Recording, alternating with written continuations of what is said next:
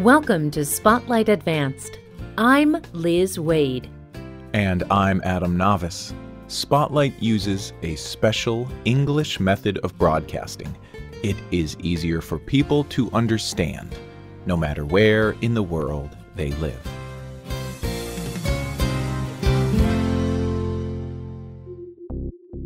In a few parts of the world, people can travel forward and backward in time just by taking a few steps.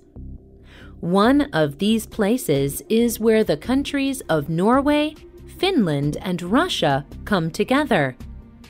In one moment, in Norway it is 2 o'clock, in Finland it is 3 o'clock, and in Russia it is 5 o'clock.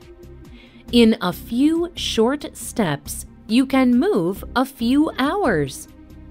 This strange place is one of a few around the world. At these places, time zones meet. But who decided on these areas? How do they work today? Today's spotlight is on time zones.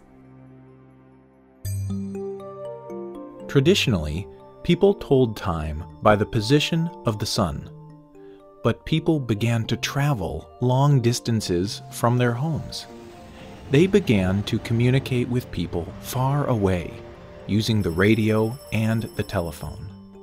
Soon, telling time was a complex and global issue. Every city kept its own time.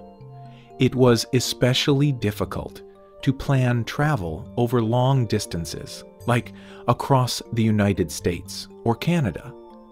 In 1883, U.S. train companies divided the U.S. and Canada into 4 time zones. In 1884, there was a meeting called the International Meridian Conference. 26 countries took part in the conference.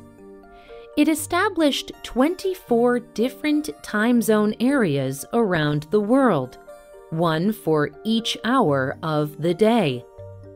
These time zone areas extend from north to south over the Earth. They follow the lines of longitude. The conference also agreed on where they would start counting time. They established the main line of longitude that separates the east and west hemispheres. They called it the prime meridian. The prime meridian went through the town of Greenwich, England. So the system of time was based from Greenwich Mean Time, or GMT. Since the 1960s, this system has been called Coordinated Universal Time, or UTC. UTC is still measured from the prime meridian. This is how it works. If you travel west from Greenwich, you will change time zones. It will be 1 hour earlier, or UTC -1. If you travel even further west, after a time, it will be UTC -2, and then UTC -3, and so on. The same thing happens if you travel east from Greenwich. You will move from one time zone to another. It will be 1 hour later, or UTC +1. What happens if you go to the very opposite side of the world from Greenwich? You will be at UTC +12 or -12.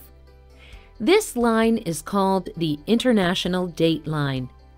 When a person crosses this line, they move from one day to another. Most people do not find this a problem because the line is in the middle of the Pacific Ocean. However, there are some people affected by this. The International Date Line cuts through the middle of the island nation of Kiribati. So, in 1995, people agreed to make a small change to the International Date Line. Today, The line goes around the far eastern islands of Kiribati. This way, the whole country is in the same time zone and on the same day. Other places also exist where the rules of time zones are changed.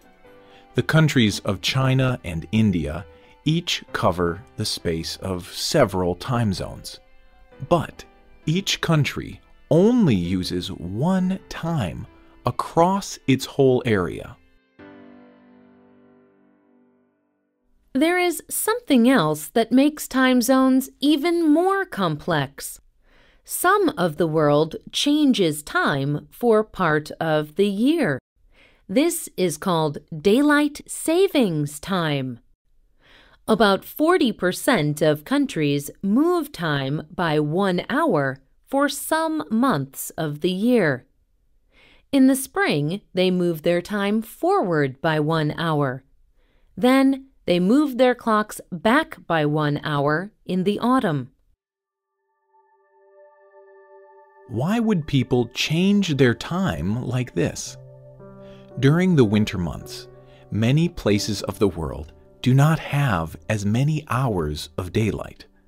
The further north or south a country is, the fewer hours of daylight it has in the winter. Daylight savings time, or DST, allows people to have more light later in the day. This practice began as a way for people to save energy. But Dr. Colleen Carney says that the time change for DST has major negative effects on some people. She is the head of the Sleep and Depression Laboratory at Ryerson University in Toronto, Canada.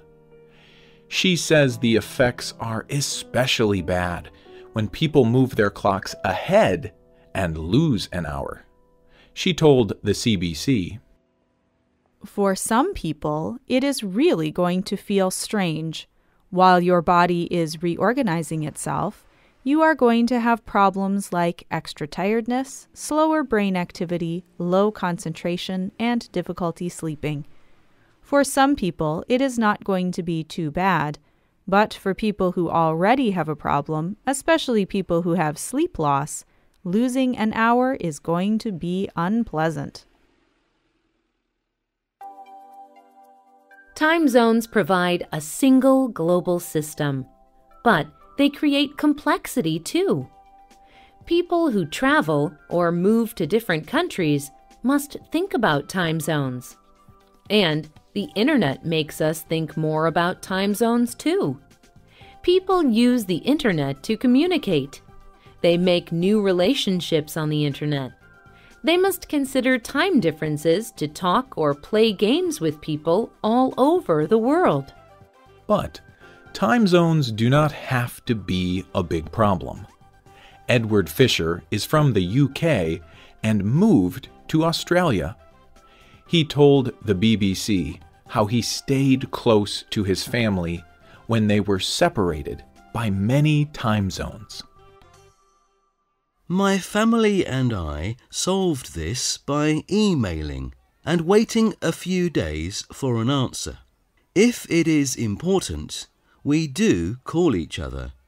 Either we call first thing in the morning or last thing at night. We also try to organise our telephone calls by email and plan when to talk to each other. Because of today's technology and good internet connection, being in a different time zone does not mean that my family are far away. Do you communicate across time zones? How does it affect your life? Does your country have daylight savings time? Do you think it is helpful? Tell us what you think. You can leave a comment on our website or email us at radio@radioenglish.net. You can also comment on our Facebook page at facebook.com/spotlightradio. The writer of this program was Rena Dam. The producer was Michio Ozaki. The voices you heard were from the United States and the United Kingdom. All quotes were adapted for this program and voiced by Spotlight. You can listen to this program again and read it on the internet at www.radioenglish.net. This program is called Time Zones. Look for our listening app in the Google Play Store and in iTunes. We hope you can join us again for the next Spotlight program. Goodbye.